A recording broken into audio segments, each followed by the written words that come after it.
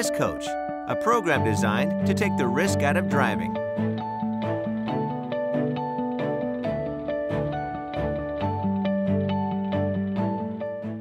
What are some of the best practices for improving safety when entering and exiting a parking space? Choose locations where you can pull through one row of parked cars to the next, so you end up facing outward. Another option is to reverse or back into parking spaces, so your vehicle's nose faces out.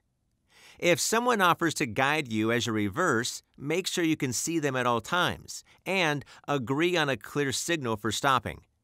If in doubt, get out of your vehicle to look. It never hurts to double-check.